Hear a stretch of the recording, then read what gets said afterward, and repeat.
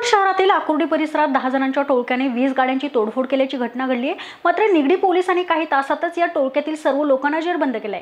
या 2 अल्पवयीन मुलांचा देखील समावेश आहे। पोलिसांनी त्यांच्याकडून 3 दुचाक्या हस्तगत केल्या आहेत। विशाल ठाकूर, ओंकार काटे, राजरत्न सोनटक्के, ऋतिक रूपटक्के, प्रणव कांबळे, अमन पुजारी, हर्षल लोहार, शुभम सोनावणे, प्रज्वल मोरी अशी अटक केलेल्या आरोपींची नावे आहेत। पोलिसांनी टोळक्यातील 2 अल्पवयीन मुलांना देखील ताब्यात घेतलंय। पोलिसांनी दिलेल्या माहितीनुसार मध्यरात्री एका मित्राच्या वाढदिवसावरून आल्यानंतर 10 जणांच्या टोळक्याने आकुर्डी परिसरात तब्बल 20 गाड्यांची तोडफोड केली आहे। त्यांच्याकडून कोयता, लाकडी दांडके अशी घातक शस्त्रे होती। त्यांनी वाटेत दिसेल ती गाडी फोडली।